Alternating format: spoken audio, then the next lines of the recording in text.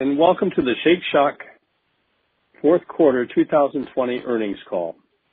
At this time, all participants are in listen-only mode. A question and answer session will follow a formal presentation.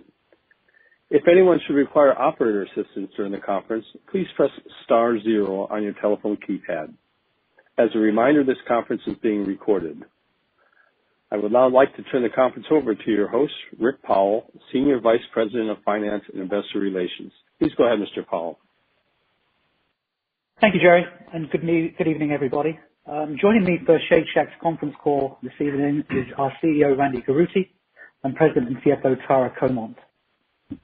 During today's call, we will discuss non-GAAP financial measures, which we believe can be useful in evaluating our performance. The presentation of this additional information should not be considered in isolation or as a substitute for results prepared in accordance with GAAP. Reconciliations to comparable GAAP measures are available in our earnings release and the appendix to our supplemental materials.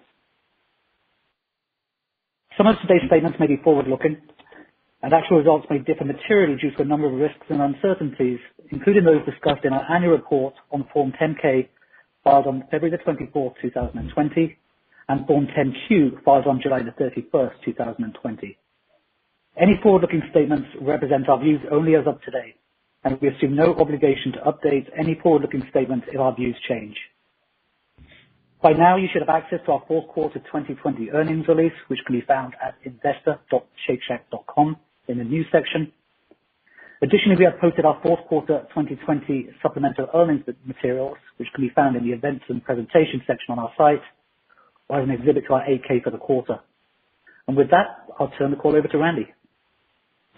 Thanks, Rick, and good evening, everyone. We hope you, your families, and our entire Shake Shack community are staying healthy and safe through these challenging times. As we close the chapter on 2020, I'm so grateful and proud of the way our Shack family has overcome the obstacles that came our way and led the continued recovery of our business while supporting each other and our communities. We are on an endless pursuit to create uplifting experiences today more than ever. And while the reality of this moment remains volatile, we're working to build a thriving Shack community on the other side of this pandemic.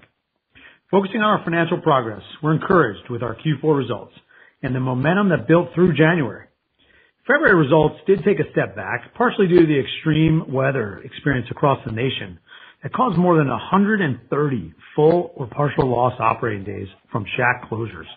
However, we are just a few short weeks away from turning the dial on a year of COVID and looking forward to continued recovery.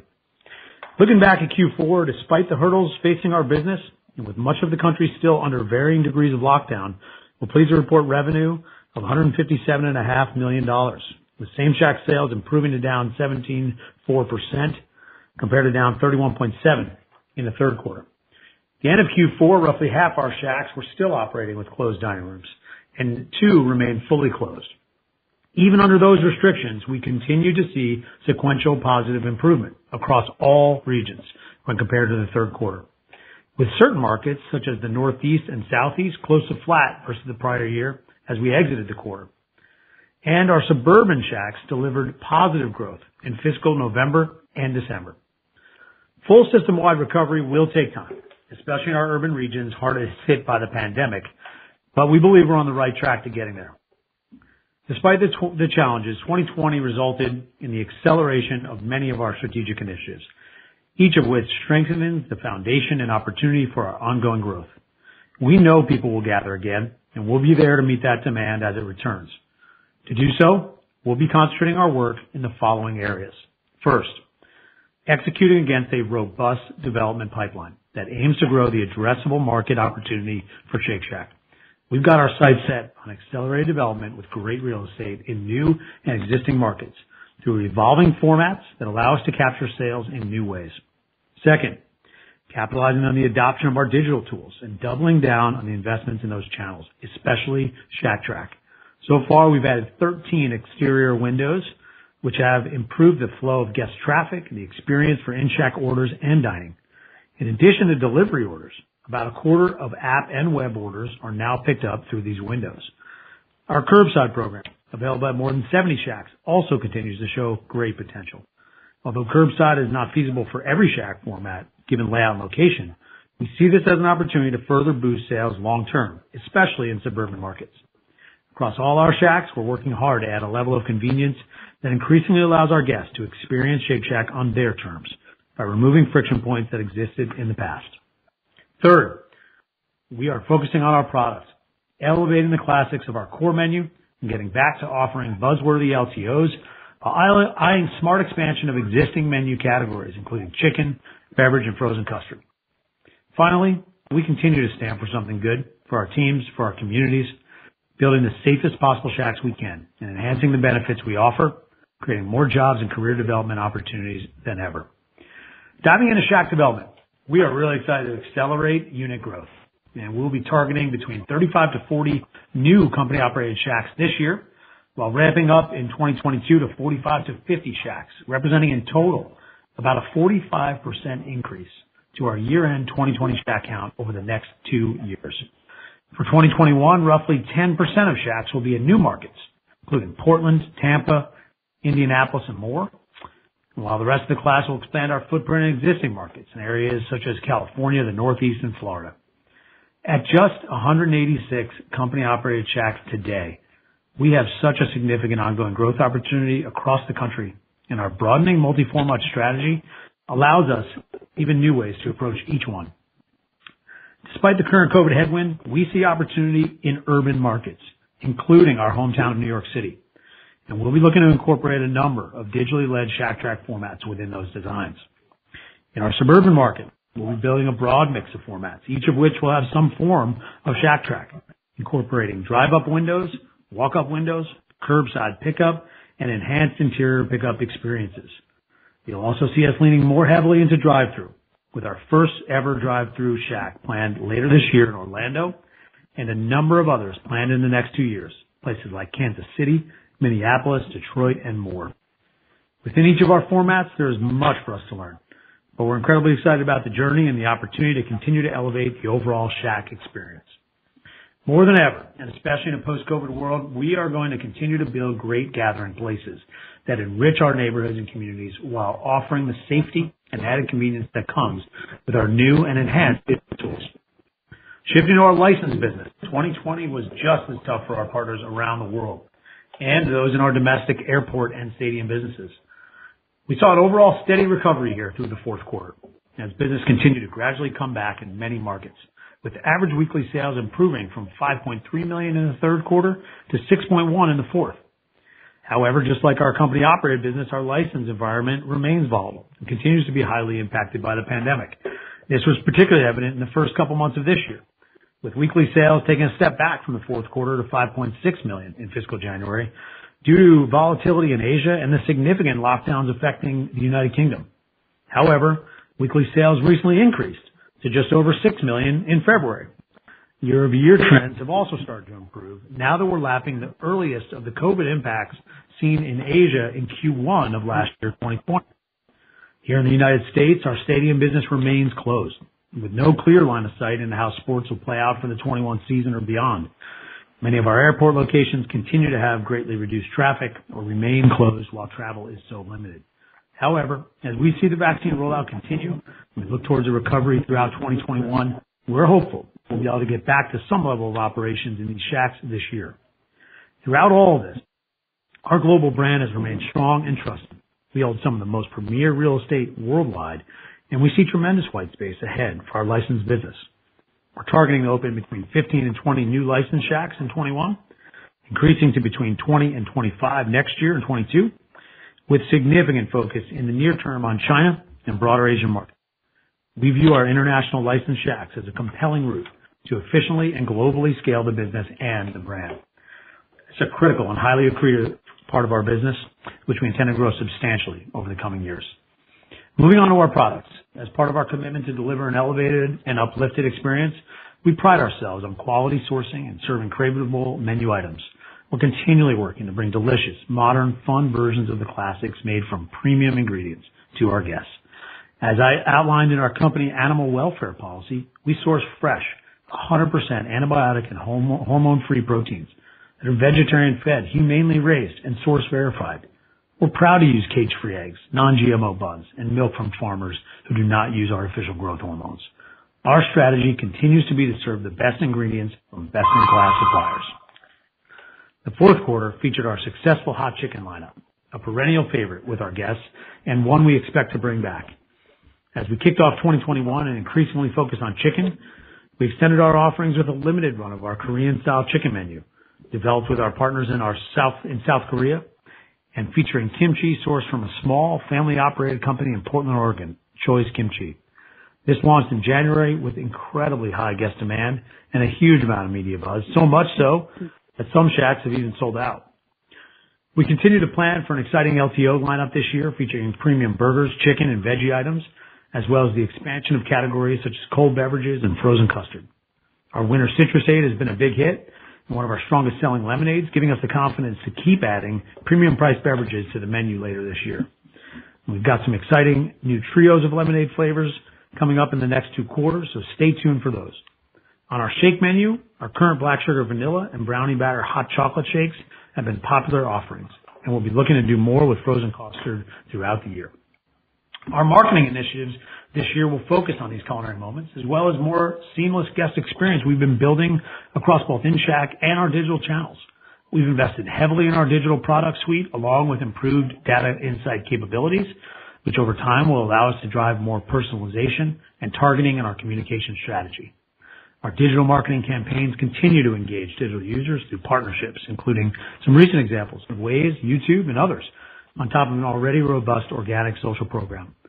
We'll be creating fun, buzzworthy moments through innovative collaborations, including a national series of some of the best chefs across the country. Finally, and most importantly, we're committed to maintaining the safest possible working environment and the creation of continued development opportunities for our team. We made the decision recently to invest in state-of-the-art UV light and air purification systems to ensure a safe and clean working and dining environment for our teams and our guests in Shacks. We're extremely proud to have been awarded a 100% score for the 3rd year in a row in the Human Rights Campaign Corporate Equality Index for our support of the LGBTQ plus community in the workplace. A key enabler to our accelerated growth, we're going to keep building teams through new and enhanced recruitment initiatives like brand ambassadors and job board promotions. We're going to continue to provide growth to our teams by encouraging promotions from within. And one of the initiatives we're most proud of this year is a program we call Shift Up, created in partnership with the nonprofit, the Food Education Fund. We launched Shift Up as an employee educational program designed to progress the careers of future leaders of Shake Shack. Shift Up is a 21-week program for entry-level managers and includes training in professional, financial, and leadership skills with the goal of promotion and progression within the company. Our investment in this program includes fully paying our team for every hour spent learning, all with the goal of breaking down those barriers that can exist to progressing up the ladder of opportunity at the Shack and ensuring we prioritize and support diversity, equity, and inclusion for our entire team. Lastly, we're proud to share that even through all the challenges of 2020, we promoted over 1,500 people, with more than 56% of those promotions going to women and 76% to underrepresented minorities. We're committed to continuing to build on a strong DE&I foundation we already have in place and believe that Shake Shack is a company where everyone has equal opportunity to rise through the ranks and build a career for life. And while this has been and remains an incredibly tough environment for all restaurant workers, we're so thankful for our leaders, team members, and our home office support team who together continue to ensure our recovery from this pandemic. I'm incredibly proud of the team's work, and I also know we have so much more to do. And with that, I'll pass over to Tara for an update on our financial performance. Thanks, Randy. Good evening, everyone. Before we get into the financials, a quick reminder that our fiscal calendar in the fourth quarter contained an additional 53rd week, and we've normalized our performance for this where appropriate, consistent with our pre-release a few weeks ago. As you just heard, we saw continued sales improvement during the fourth quarter, delivering $157.5 million in total revenue, inclusive of $11.1 million due to the additional 53rd fiscal week, and total revenue for the full year of $522.9 million. When compared to the third quarter and excluding the 53rd week, fourth quarter sales increased 12.3% sequentially, another solid continued step forward in our gradual recovery. Same-Shack sales in the fourth quarter declined 17.4% compared to the prior year, an improvement versus the decline of 31.7% in the third quarter. This improvement was driven primarily by an increase in traffic compared to the third quarter, from a decline of 42% to 30% sequentially. Similar to prior years, in mid-December, we took our annual menu price increase of approximately 2% on average across all company-operated Shacks. Suburban same Shack sales improved from down 16% in the third quarter to nearly flat in the fourth quarter, and exited the year with positive growth due to the continued recovery of in-Shack sales and strong digital channel performance. Urban same Shack sales, although still underperforming suburban Shacks, also improved from down 43% in the third quarter to down 31% in the fourth. As of the end of the fourth quarter, our trailing 12-month average unit volume was $3 million, significantly impacted by the pandemic over the vast majority of the year. Average weekly sales were $62,000 in the fourth quarter, a 6.9% sequential increase, and with typical seasonality during the fourth quarter resulting in lower average weekly sales, we were pleased to see the continued improvement buck this trend. This seasonality beat continued in fiscal January, with a further increase to average weekly sales of $63,000, an improvement in same Shack sales to down just 5%, with our suburban Shacks delivering growth of 8% compared to last year.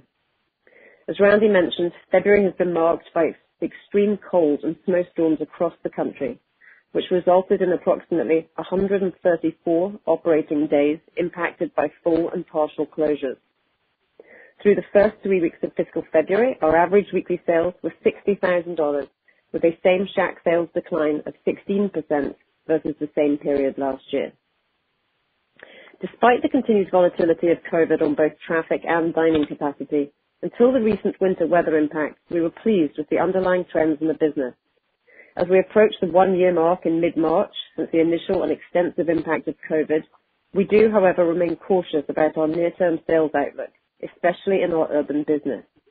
However, we're more optimistic as we look further out to a continued gradual recovery as vaccine distribution increases and as we enter spring and warmer weather.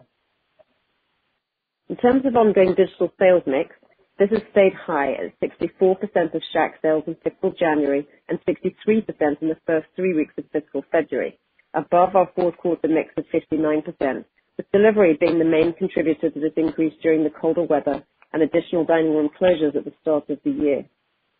Consistent with recent quarters, our own app and web channels continue to perform well. In 2021, through the first 3 weeks of fiscal February, sales in those channels were up nearly 300% versus the same period last year.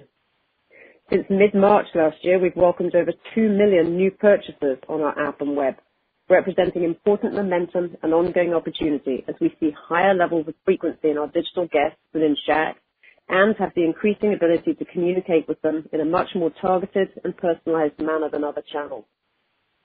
Looking at our digital strength another way, when we annualize Q4 digital sales, they equate to a digital-only AUV of $1.9 million, an impressive number in terms of overall weight and clearly highlighting the importance of digital both today and moving forward for our business. As we focus on the enhancement of our digital and broader guest experience, we've been working to incorporate delivery within our own app and web channels. We piloted this capability in a handful of Shacks in late December, early January, and we've now extended this rollout to over 100 Shacks, with full nationwide rollout expected through the end of the second quarter. We're still in the early testing phase, but looking forward to the longer-term opportunity here as we target the migration of third-party delivery orders to our own channels, ensuring they're the most attractive for a guest and to maximize that sales opportunity within our own ecosystem. One piece of that strategy is in relation to pricing, and we're in the early stages of testing a 5% menu price uplift on all third-party delivery marketplaces. We see the ability to offer lower pricing in company-owned channels as a key marketing lever as we look to expand our reach, whilst higher prices across our third-party delivery partners will help offset some of the additional costs that comes with this sales channel. It's too early to share any potential impact of this pricing increase, but we'll of course update you as time goes on and we learn more. The performance of all of our digital channels and our increasing integration into new Shack designs is integral to our future sales growth. And initiatives like Curbside, with its strong adoption to date, gives us confidence in this strategy. We're seeing nearly half our guests selecting curbside when given the option, with nearly 190,000 unique guests trying curbside since launch, and average order values over 20% higher than in SHAK orders at those locations. Moving on to profitability. SHAK level operating margin was 16% in the fourth quarter and 14.1% for the full year. As we moved through the year, we continued to manage costs very closely while protecting areas targeted at maximizing safety, the guest experience, and sales growth. As previously mentioned, the fourth quarter included a 53rd week, which primarily benefited the other operating expense and occupancy lines due to their relative proportion of fixed costs. Food and paper costs in the fourth quarter were 30.1% of SHAK sales, in line with the prior quarter and approximately 50 basis points higher than the same period last year. The year-on-year increase was driven by higher packaging costs due to COVID protocols. In the near term, we expect underlying commodity costs to remain relatively stable, with packaging levels staying high due to digital mix. Labor costs in the fourth quarter were 30.3% of SHAK sales, broadly in line with the prior quarter, and included a year-end retention bonus program we put in place for our SHAK teams. As a reminder of the bonus program, we gave each of our hourly team members an additional $250 to $400 year-end bonus, in addition to guaranteeing manager bonuses throughout the fourth quarter. These were part of a broader investment in our teams over the course of 2020, where in total we paid out close to $6 million between the onset of COVID and the end of the year through a variety of premium pay and bonus programs. We continue to be eternally grateful to each and every one of our team members and managers for their hard work, commitment, and perseverance during this tough time. We created over 1,000 new jobs across the business last year, including increasing our home office employee count by nearly 20% to further support our growth over the coming years. We issued equity grants to our SHAK general managers and implemented our first paid time-off voting program to encourage election participation. As part of our broader commitment to continue to increase the compensation opportunity of our team members, we increased starting wages at a majority of our SHAKs from January this year. We're launching additional benefits this year also, including a dependent care flexible spending account, expanding the length and eligibility for parental leave, and paying our teams up to 6 hours to get vaccinated as this opportunity becomes available to them. Our teams are our most critical asset and enabler for growth, and we are committed to continue to invest in their well-being and development. Looking out, we expect labor inflation in 2021 to be in the mid-single-digit range and may experience inefficiency in the short term as we increase hiring and training of new team members to support the continued sales return. Other operating expenses remain elevated in the current environment and were 14.7% of SHAK sales in the fourth quarter. Slight improvement of 10 basis points versus the prior quarter, driven primarily by the 53rd week, partially offset by increased delivery commissions. Other operating expenses increased by 240 basis points compared to the fourth quarter 2019, driven by higher delivery commissions, partially offset by lower SHAK maintenance expenses. And looking forward, we expect operating expenses to remain elevated in the near term due to a higher delivery mix, COVID-specific safety supplies for our teams, as well as the gradual return of certain other costs in preparation for the expected sales recovery. Occupancy costs in the fourth quarter were 8.9% of SHAK sales, 150 basis points sequential improvement compared to the third quarter, due in part to the benefit of the additional sales in the 53rd fiscal week, together with a $900,000 one-time rent adjustment related to the closure of our Penn Station SHAK. Compared to the prior year, occupancy was 10 basis points lower in the fourth quarter 2020, again due to the favorable impact of the 53rd week and the Penn Station adjustment, nearly all of which was offset by sales deleverage. G&A expense in the fourth quarter was $19.1 million, a sequential increase as we scaled back up investments across the teams in support of accelerated growth ahead. We expect to continue to increase G&A throughout this year as we ramp up our opening schedule, test a broad range of new formats, including our first drive-thru, and continue to enhance our digital and data capabilities. At this stage in the year, we expect our total G&A spend for fiscal 2021 to be between $83 and $86 million.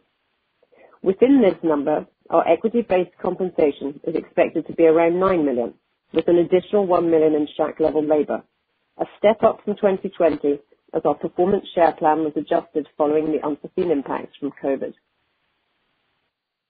Pre-opening expense in the fourth quarter was $2.8 million, a sizable increase compared to the third quarter, driven by 8 new SHAK openings. With a robust development schedule for both 2021 and 2022, we'll see pre-opening expense increase accordingly, particularly in the back half of this year. On a per SHAK basis, we continue to find ways to optimize pre-opening operations, especially in existing markets where we can achieve higher efficiencies across most cost categories. We expect fiscal 2021 pre-opening expense to be between $14 and $15 million. Impairments and loss on disposals in the fourth quarter were $7.2 million, driven by a charge related to the early termination of our Penn Station SHAK lease, combined with an impairment of our home office expansion space in New York, both of which were non-cash charges.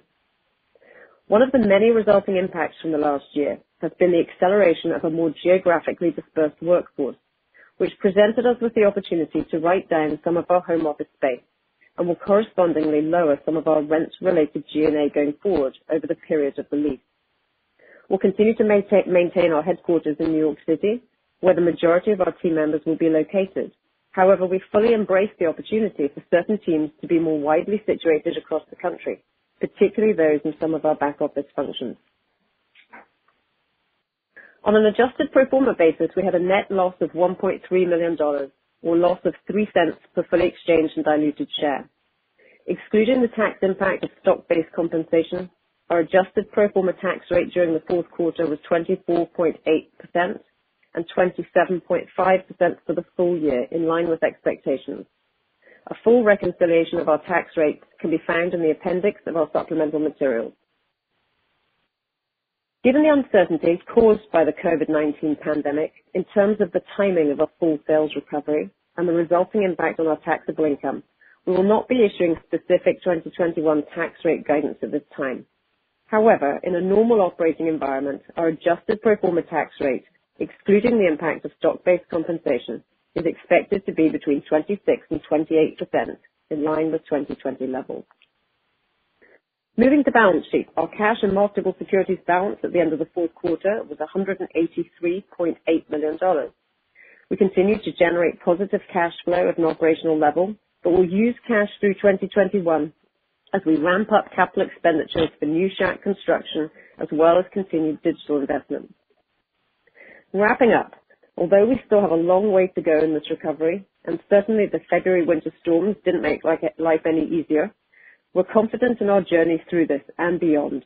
We have an incredible opportunity for growth ahead, further strengthened by an expanding format strategy, a robust digital foundation, and a passionate and talented world-class team. We'll continue to invest with confidence against that opportunity, focused on the long term as we build a business for generations to come. With that, I'll turn it back to you, Randy. Thanks, Tara. I want to end today with a few notes on ESG. Investing in our communities has always been in our roots, since we began as a hot dog cart to support a park 20 years ago. As we continue to expand and evolve our mission to stand for something good, we are focused more than ever on our ESG efforts. And we'll be publishing our second annual Stand for Something Good report in the second quarter. As we grow, we plan to double down on our commitments and accountability towards positive change. This year, in addition to the initiatives we named today, we supported our workers through investments such as premium pay, additional pay, promoting a diverse workforce, launching 4 employee resource groups, running company-wide unconscious bias training, and expanding our mentoring program. We improved sustainability of our supply chain and operations by increasing our commitments to buying more regeneratively ranched and non-GMO certified beef, as well as cage-free eggs. We built our shacks thoughtfully to optimize energy management with local and public transportation convenience and the use of sustainable materials. We've even made donations to the Equal Justice Initiative, Fresh Air Fund, ROAR, and other local nonprofits. We proudly provide over 11,000 meals to healthcare and frontline workers and others. We're grateful for the opportunity to give back to our teams, guests, and communities, and are confident we can continue to make a positive impact as we grow in 2021. To you and your families, stay healthy, stay safe, And with that, operator, please go ahead and open the call for any questions. Thank you. At this time, we'll be conducting a question and answer session. If you'd like to ask a question, please press star one on your telephone keypad. A confirmation tone will indicate that your line is in the question queue. You may press star two if you want to remove your question from the queue. For participants using speaker equipment, it may be necessary to pick up the handset before pressing the star keys. One moment, please, while we poll for questions. The first question is from Lauren Silberman, Credit Suisse. Please go ahead, ma'am. Thanks. So just to start, digital sales have been pretty consistent at about 60% plus or minus over the last several months. Is that digital sales mix sustained, or to what extent are digital sales dollars being sustained even as markets reopen? And then can you share how that digital mix differs across urban versus suburban shacks and just the composition of the digital mix? How different is that in urban versus suburban shacks? Yeah, I'm happy to say that. Hey, Lauren. Yeah, we're very pleased with the digital mix staying high. If you actually look in our supplementals, you can kind of eyeball the extent to which the dollars have been retained. I mean, we've got incredibly high levels of retention within that sort of 63% in February. So retaining really all the digital sales from the high point of the pandemic. In terms of the split, there really isn't a sort of a headline around urban versus suburban. It differs to some degree shack to shack, but suffice to say they've been very strong really across the entire base. So whether that be app, web, or digital, and with 2 million new purchasers welcomed to our own channels, we're super excited about what that momentum and these numbers can mean for us on a go-forward basis. And Lauren, I'll just add, I mean, you saw in supplementals, we obviously had a kick up in the first two periods of this year that we showed, and that was a lot of it due to delivery increasing in cold weather. I think what will be interesting, none of us exactly know the encouraging signs or how sticky that sales has been. I think it'll be interesting as people return to restaurants and as we begin to open more dining rooms and welcome people back to gathering at Shake Shack and to using our digital tools, where that goes. As Tara said, 2 million new fans of Shake Shack using our digital tools over the last year is an exciting opportunity. That's what we'll be focused on. Great. And then just, Brandy, you talked about all the exciting new formats in both urban and suburban markets. I think historically average build-out costs have been about $2 million. Can you provide just an update on where you're seeing average build-out costs, and how are these expanding designs also expanding the range of build-out costs? Yeah, well, the range expands. That's exactly the right way to think about it. Look, we've been pretty consistent about this. You'll see this in our numbers in the 10K. I mean, that roughly, and I'm saying approximately 2 million number, after our pre-opening cost is about right, and it has been pretty static there for a while. I think what you'll start to see, though, is this year we're going to invest in some of those new formats. So there will be some shacks where we are choosing to spend more. When we build some of these drive-throughs, some of them, not all, it really depends on the location and the deal, but certainly now we want to invest that we expect it to be a little bit elevated this coming year. And then at the same time, we'll balance that out with some of the less expensive ones, some of the core format shacks, some of the food court shacks where we're able to spend less and still have some decent sales. But we do expect to invest in the learning that drive-through should give us. And as we mentioned, doing a handful of those in this next 12 to 18 months is going to be exciting. And we're not going to hold back on spending the right amount of money to make it great. So stay tuned and we'll see where it goes from there. Great. Thanks so much. The next question is from Jared Garber, Goldman Sachs. Please go ahead, sir. Hi, thanks for the question. Actually, kind of a follow-up to Lauren's question just before, but maybe the flip side.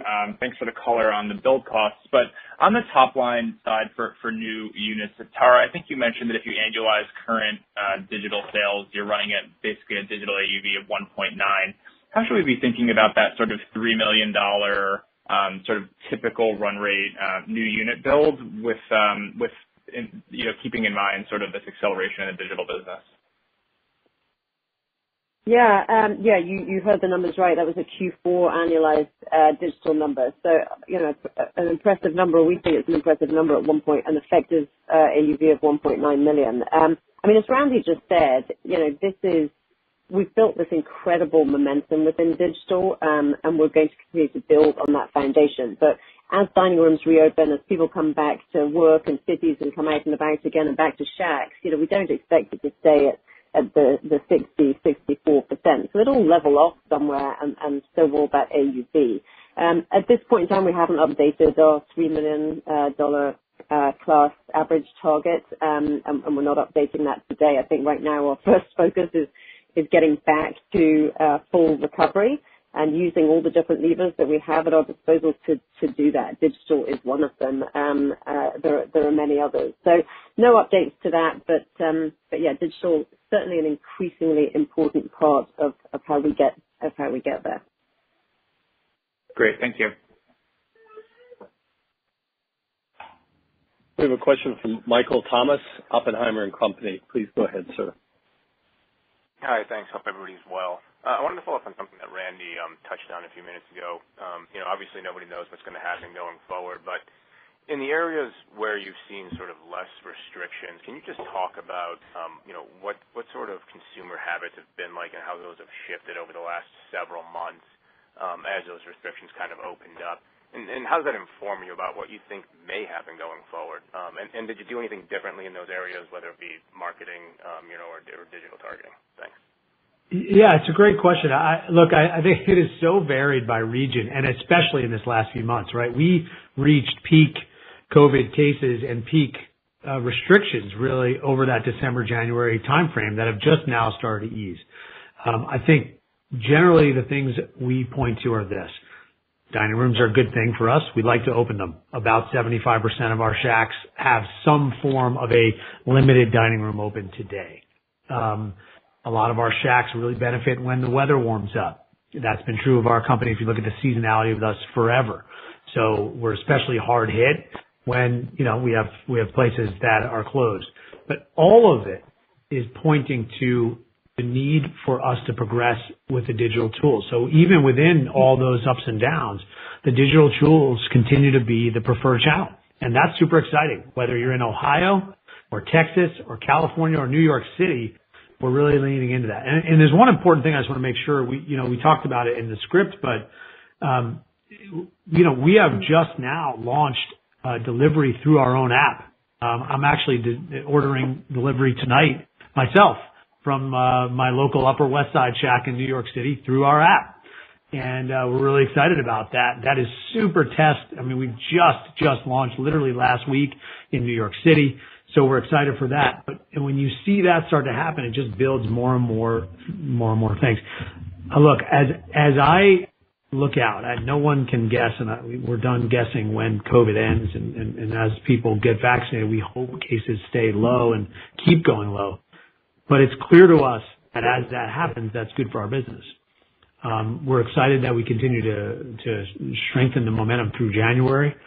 We're hopeful that as we start to lap, we're only a few weeks really away from lapping the beginning of the hardest hit times that COVID offered last year. So we're excited for that. We're excited to get people back in restaurants and continue to use our digital tools. So lots to do. It's all about the format and the digital transformation.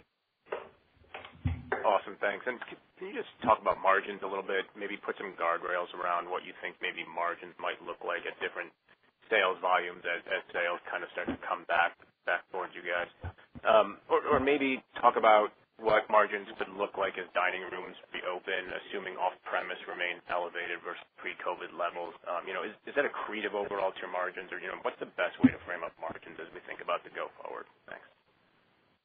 Yeah, I'm happy to say that. I think the best way to think about margins on a go-forward basis is that they follow sales. The faster we can get back to full recovery on the top line, the faster we will see our bottom line recover. There are obviously some certain takes within that, some short-term, some longer-term that we don't know yet in terms of the extent to which there'll be any differing margin profiles in some of these formats. But, we haven't launched some of them yet, so we've got a lot of learning ahead of us. So right now, we're pleased with the progress to date. There's been a high degree of cost control across the business, as I mentioned, throughout the year, yet continuing to spend where we see fit, where safety is a priority, where guest experience can be enhanced, where sales driving initiatives can be rolled out. So really with the focus on top line and experience.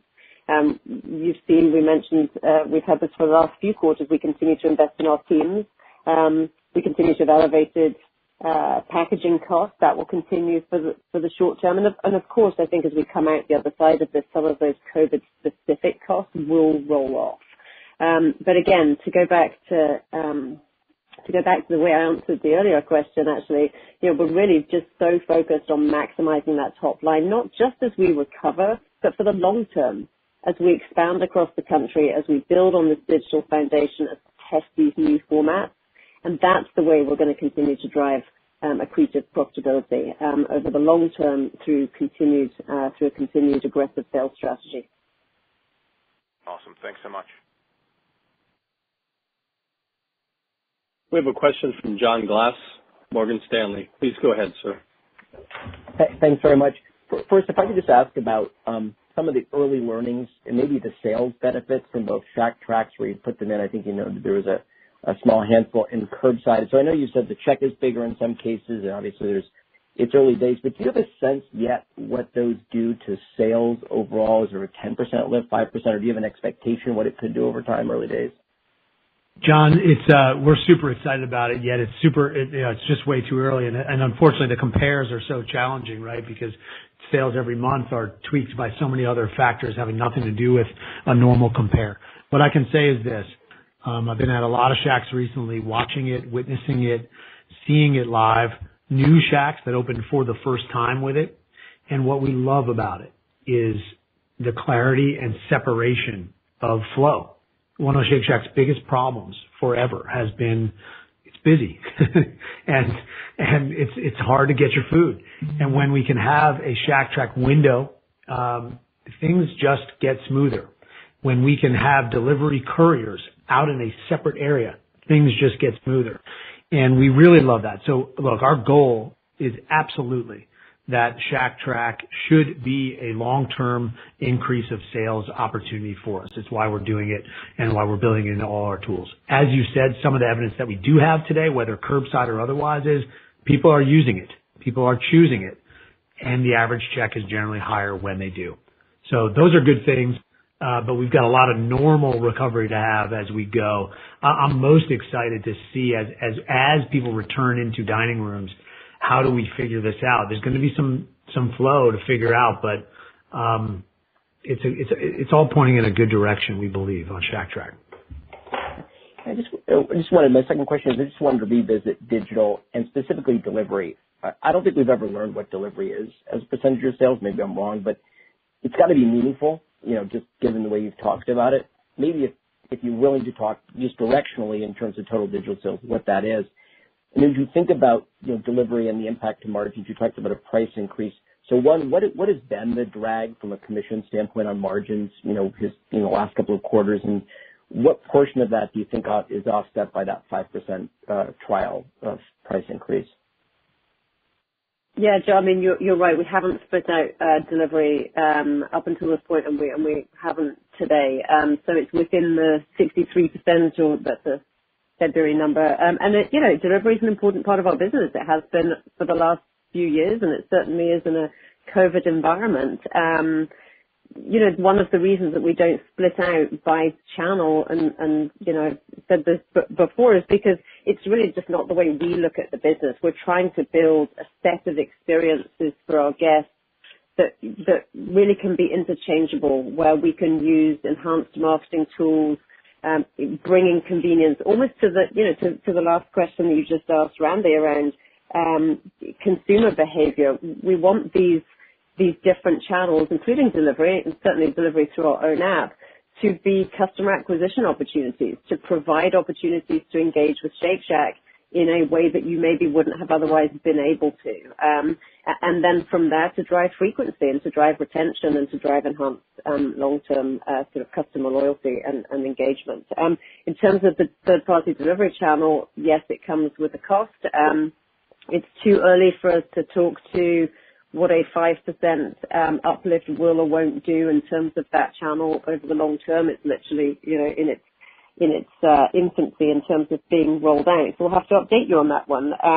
And no specifics to share, but the delivery commission itself sits in the other OPEX line, and it is certainly the biggest drag to that line. And we expect that to continue to be the case, certainly while delivery remains elevated in a COVID type environment. So no specifics, but sort of directionally, you're right. It's meaningful. It's expensive. I mean, I think we've got a lot of opportunity, as Randy pointed out, in terms of bringing it back into our own ecosystem, so that although it still costs us in there, delivery doesn't suddenly become free when it's on our own channels, but it does allow us to engage the guest on a direct basis. It allows us to communicate with them in a much more targeted and personalized manner going forward, as opposed to that relationship being a sort of third-party, invisible one when it's through a third-party marketplace.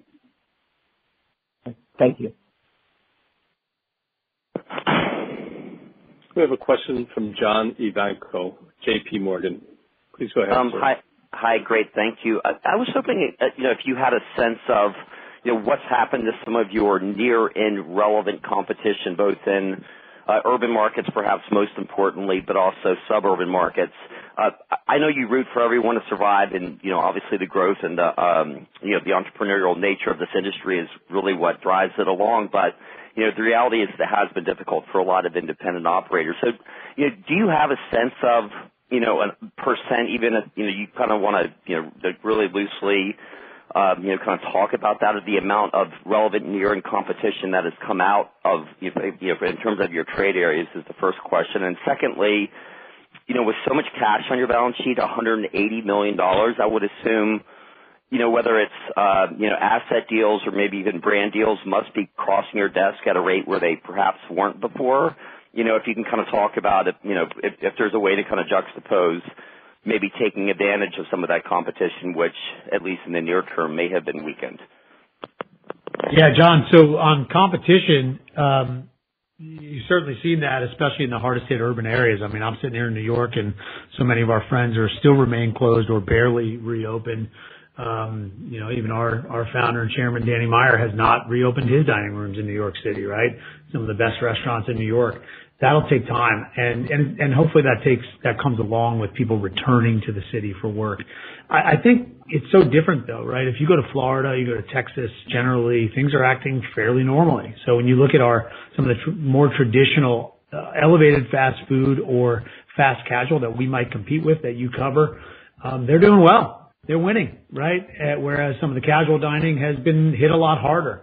I think we always have sat in the middle there, and that has been our sweet spot. And I think it's been our sweet spot as we've slowly recovered here, and will be. Look, there's going to be some level of less restaurants for a while. We will probably benefit from that in some form over the near term. But I'm a believer that great entrepreneurs, especially in the restaurant business, are going to come back swinging pretty hard and create some great stuff. In the meantime, what it creates for us is real estate opportunity, and we're capturing that. You saw it. You've seen it in our commitment to upgrade and do more. You're seeing it in the kind of real estate we're looking at, whether urban. I'm walking around New York City every day saying, wow, that's a great spot. Maybe we should look at that. And suburban, where there are many companies, even in the drive-through scenario, that have given up sites, and we've got that opportunity. So I think all of that will be a net win for Shake Shack. And then on the balance sheet side, since we've been born, we've been looking for great opportunity. We're thankful that we have the balance sheet that we do, and we're constantly looking at that. Right now, when you look at our approach, we're squarely focused on ramping up growth. You're seeing it in our guidance here. You're seeing it in the actions we're taking. You're seeing it in the G&A commitment that we've made for this year. And we've shared some of those expenses and guidance for that reason, because we want you to know that even though our sales will take time to recover, you can expect us to keep hiring great people so that we can meet that demand. But we have no plans for any kind of further M&A or use of that cash today. But we never say never. We're always looking at great opportunities. This brand has a special opportunity down the road.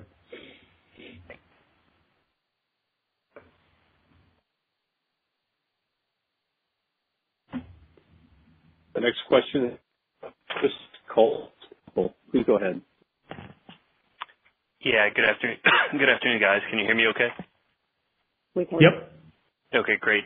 Tara, I know the comp has moved around the past few months, but the average weekly sales has seemed pretty steady in the low $60,000 range. So I'm just wondering, is there a reason the restaurant margin would be much different in the first quarter to date period as what we saw in the fourth quarter? Well, I mean, right now, Chris, we're not giving guidance, as I explained, just because the operating environment continues to be so hard to predict. So as you think about our margin, we touched on sort of the major drivers in there. Obviously, sales is first and foremost, right? Margin in our business follows sales. In our cost of sales line, we expect packaging to remain elevated. That will be through the first quarter and potentially beyond, albeit within food costs, we don't expect any major inflationary or deflationary moves in there. Labor, we touched on, we'll have low to mid single digit inflation there with a combination of mandatory and discretionary increases in the labor line, as well as the fact that we're adding staff as we continue to anticipate this continued gradual sales recovery. So I think, in the margin as time goes on, we'll have these COVID specific costs. At some point in the future, they'll start to lessen and roll off. And in the meantime, some additional costs will start to come back into the shacks as sales recover. And it's really impossible to be precise about the timing of that transition. So very focused on just continuing to do the right things, spend the money when it comes to our teams, when it comes to safety, when it comes to enhancing guest experience, investing in sales driving initiatives. And that's really the focus, whilst obviously maintaining a close eye on cost. I think we've proven that we are have been very disciplined in that generally, whilst making the right decisions as we go. So, but just too hard to put a precise point on it right now on a quarter by quarter basis, or even for 2021. So trying to give you a little bit of color without being able to sort of quantify it at this point in time. But let me ask it this way. I know that as sales recover, the margin performance isn't going to act in a linear fashion with that sales recovery. So is there a step function or an average weekly sales level where we should expect maybe a step improvement or a step change in the margin performance? Not that I would call out.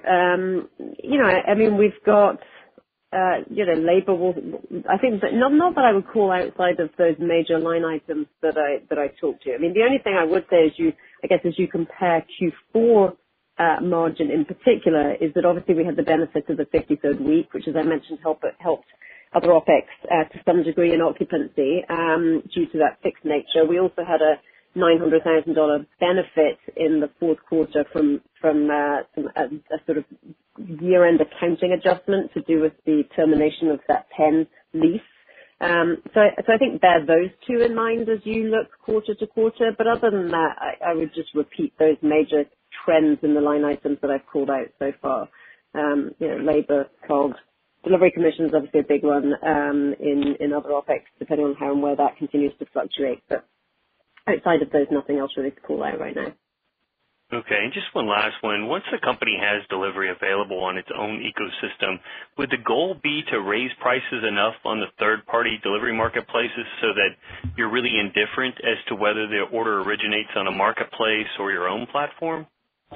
Well, we want people to order however they want, okay? We want to have great partnerships with third-party. We believe in the strength of those marketplaces and those opportunities. That said, we want to create our channel as the most preferred channel. We want it to be the best price, the most rewarding, and the most engaging. And that'll come in the form of, various ways we'll connect with people on our channels, whether it's item specific, whether it's price over time. But look, the important thing for us is driving sales in all areas. And we think it's important to have a full digital toolbox that includes all those, Chris. So I want to have them all. And, tonight when I order mine, I'm ordering on the SHAK app, and I'm going to have it brought to us by Uber Eats, who is our partner of delivery on the SHAK app. And that's where I want to engage right now. And we'll see, we'll see how people choose to do that. And hopefully they'll do a mix. Great. Thanks, guys. The next question is from Jeffrey Bernstein, Barclays. Please go ahead, sir. Great. Thank you very much. Maybe just to follow up on that, just from the margin standpoint, obviously it's, like you said, very difficult to predict a month out, but I'm just wondering, let alone a quarter out. But can you maybe just provide some color in terms of just January? I know you said comps were down 5%. Maybe any directional color in terms of how margins are playing out just in the month of January, so we can get a frame of reference to how that compares as the comp improves so meaningfully from the fourth quarter. Yeah, I mean, Jeff, we're not giving mid-quarter guidance at this point. So nothing really to update when it comes to current margins right now, I'm afraid. Okay, and then as we think about the full year 21, then I know there's no specific guidance, but as people think about 21 getting back to 19 levels, or at least that's kind of the talk for the broader industry, can you give any kind of directional thoughts in terms of whether 21 would be reasonable to assume back to 19 levels? I know back in 19 you achieved 80+ million in EBITDA, but just wondering whether that's reasonable or whether just broadly speaking you see the investments going through 2021 and the cost inflation making that difficult to return to 19 levels in the year 21. Jeff, it's all going to be about sales recovery, right? I mean, if we can't, we've got to see the urban markets begin to come back. That's a big part of our company, still down and continue to be hurt. We need to see travel start to happen. We need to see, a regular operating environment. And I think we're all some time away from that, right? We're encouraged for a continued recovery. We're encouraged to lap this, but I do think we're a long way away from Times Square being full of people, right? And that's just one visual that help you represent how that's going to change. Now, I personally am an optimist, and I believe that cities are going to recover. I believe New York's going to recover, I hope, more quickly than most expect. I think travel will begin to come back. But it's going to take that. So I think it's very hard to answer that, and we're certainly not going to guide to that today in any real detail. Got it. Just lastly, without giving guidance then, just in terms of maybe sensitivity, just to kind of frame it up, whether annual benefit to EBITDA or EPS from a point of comp or 100 basis points of margin or any kind of rough numbers, again, not providing any specific guidance, but just a frame of reference. Yeah, no, nothing really to give on that right now, Jeff. Apologies. We really, it is so challenging right now to be able to predict with any sort of accuracy on a go-forward basis, certainly over the next couple of quarters. So as soon as we have better line of sight to what we think this year is going to look like, we will absolutely update you. In the meantime, trying to give you as much color as possible in terms of what we do see on these various lines, but just can't quantify it at this point when it comes to giving forward-looking guidance. Jeff is right here. Just if you look at the supplemental page 14, outside of what we provided sort of in the prepared remarks on terms of Q4, this is I think an area where you can just sort of guide you without specific numbers, of course, in terms of what we feel that are going to be the major items in 2021. Understood. Thank you. The next question is from Andrew Charles Cohen. Please go ahead, sir. Thank you. Randy, you talked earlier about the Southeast just broadly being more open. We're seeing that within industry data. That's been an outperformer. And the Southeast for you guys, I'm looking at page 8 of the supplemental, has certainly been an outperformer and better than average. But can you talk about, the dynamic of the Northeast and outpacing the Southeast?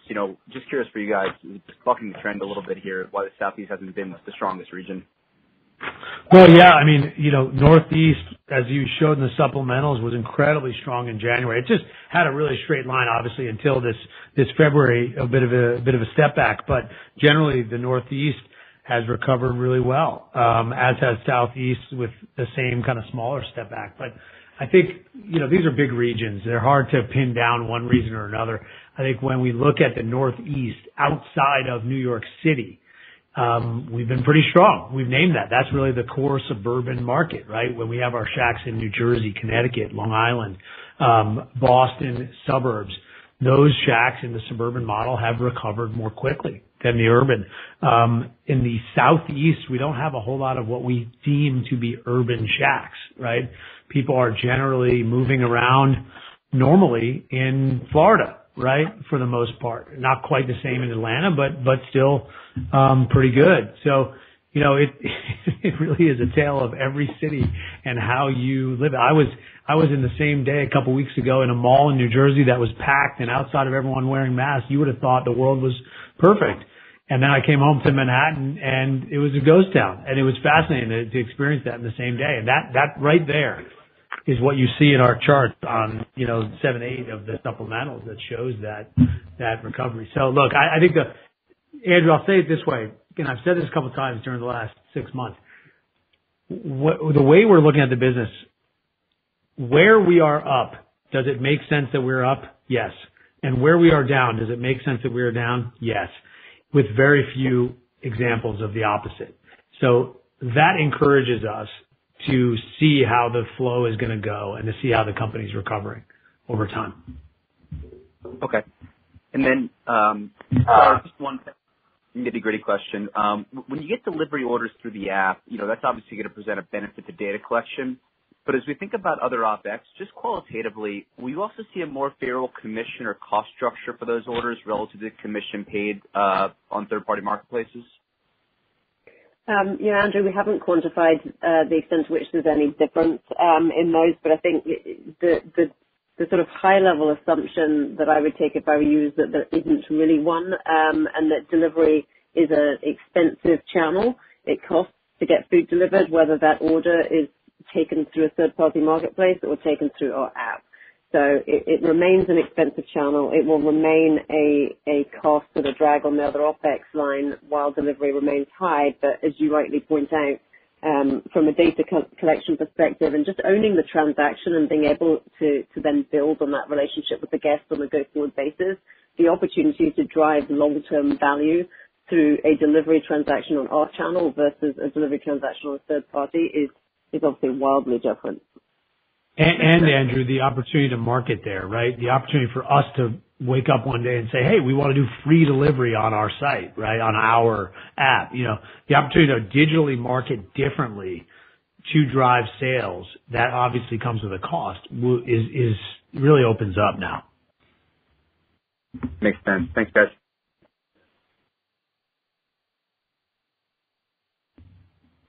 We have a question from Brian Mulan, Deutsche Bank. Please go ahead, sir. Thank you. Hey, follow up on some of the prior commentary on decreased competition and increased real estate opportunities. On the company-owned development side, is 45 to 50 units the new ceiling for what the organization can handle in a given year? Or does the company now maybe have built the capability of potentially opening even more than that in theory if next year goes well? I know that might be getting greedy, but would be great to get your thoughts. Yeah, look, we're not going to guide beyond what we just gave, which is 45 to 50. That's probably the appropriate feeling for next year with everything we know today. But look at the history of this company. Outside of last year, every year since we've been a company, we've been able to grow a few more shacks a year. And we want to make sure we get to that optimal number where we're still building great restaurants. I do think our format evolution, drive-through, and the success of so many others that we've proven before that gives us a lot of opportunity to look at and feel good about the acceleration in the next 2 years, and we'll keep you posted after that. Okay, thanks. And just a follow-up on the domestic license business. Randy, you spoke to some of the COVID-related challenges in the prepared remarks, but as things return to normal, is your opportunity here even bigger than it otherwise would have been? Just curious how you're thinking about the business over the next several years.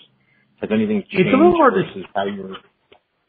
Yeah, I think we have, and we still have a big opportunity in the domestic license business. Really, where we're looking at that is today. That is in airports, travel centers, and stadium event businesses. those places have a long road to go here. Airports, you look at the flight data, there's a lot of companies that'll say it's a multi-year comeback. So it'll be interesting to see how that shakes out. Our hope is that we have strong partnerships in airports, and that we will continue to grow that. But, here's a perfect example. JFK Terminal 4. We have 2 Shake Shacks that are 2 of the strongest shacks in the system. And they're closed. They have been closed for a year. And there is no sign as to when that will open. That's 2 powerful Shake Shacks. So and LAX was one of the busiest shacks in our company, and the terminal is gone. They're tearing it down, completely because of COVID and a change. So this is going to be a weird world, I think, in airports for a little while. That said, we were really off and running in airports in an exciting way. So I expect there's going to be a bright future for Shake Shack in airports. The other thing is we're going to open, we have 1 on a roadside in New Jersey, and we're going to open our second, I hope, this year in what's called the Vince Lombardi area. Anyone who's driven the New Jersey Turnpike out of New York City will know that that's one of the busiest and high traffic type of areas. We want to do more of those. We want to change the dialogue on what it means to pull over to get gas and get fed in a way that's entirely different from the traditional fast food experience. So I'm hopeful we can get some more of that, but we got to see everybody getting back in their cars and planes and getting moving again. Thank you. Ladies and gentlemen, we have reached the end of the question and answer session, and I'd like to turn the conference back over to Randy Garutti for closing remarks. Mr. Garutti? Thanks, everyone. I know we've run over and we didn't get to every question, so we'll have anyone who has questions, feel free to reach out another time. Really appreciate you all being with us tonight, and stay safe. Thank you. This concludes today's conference. You may disconnect your lines at this time, and thank you for your participation.